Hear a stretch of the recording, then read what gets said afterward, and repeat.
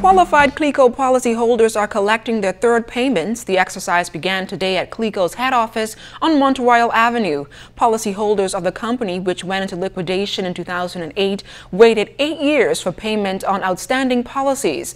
Longtime Clico policyholder Reverend Dr. Simeon Hall, who has been the spokesperson since the company folded, thanked the government for making the payments possible.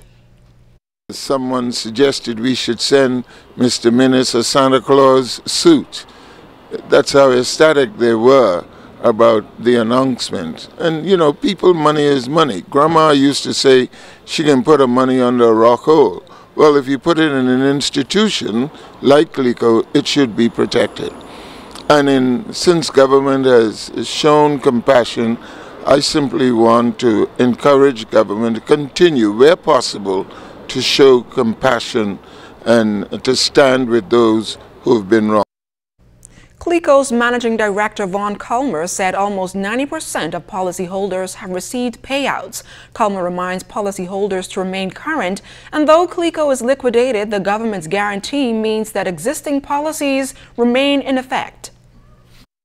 We encourage the policyholders to continue to come in and pay your policy. We're still paying benefits.